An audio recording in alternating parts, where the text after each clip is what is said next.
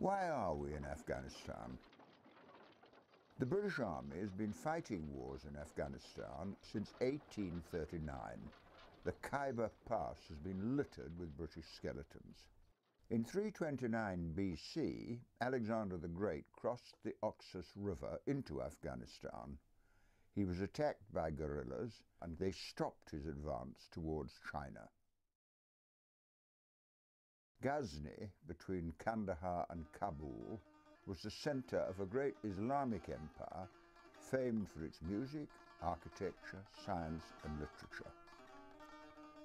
Kandahar and Kabul were once Greek cities called Alexandria, surrounded by orchards and flower gardens.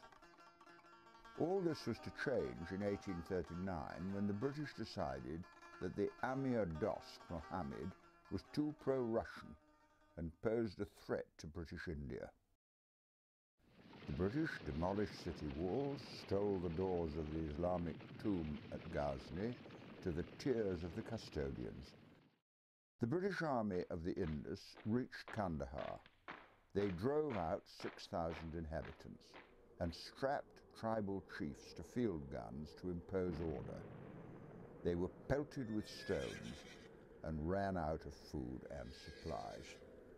The starving British army of 16,500 were forced to retreat from Kabul in the snow.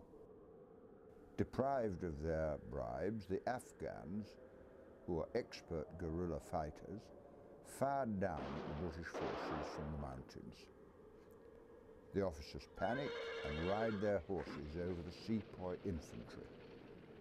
All the 16,500 British army were cut down in the snow, save for one man. In a punishment raid, the British fought their way back to Kabul and blew up the bazaar of 2,000 shops. The British complained to the Amir about Russian advances into northern Afghanistan. The Amir refused to reply. The British envoy and 75 staff were murdered. As a reprisal, General Roberts occupied Kabul with a reign of terror, hanging Afghans before the city walls. The Afghans rose up again in 1880 at the Battle of Maiwand at Kandahar and killed 971 British and Indian troops.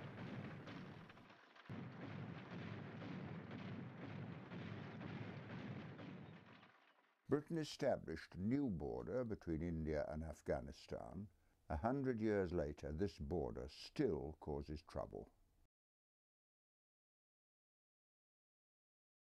In 1919, the pro-British Amir is assassinated by Islamic nationalists. The mountain tribes revolted using new guns manufactured by the English. The British then used a new weapon, the Royal Air Force. 20-pound bombs were dropped on Kabul and Jalalabad. The RAF continued to bomb the tribes of the northwest frontier until 1947. Clausewitz, the military thinker of the Napoleonic period, said that a campaign would fail without clear political and military aims. Are we in Afghanistan once again for democracy, women's rights, the defeat of Al-Qaeda, for opium control, or is it oil and gas?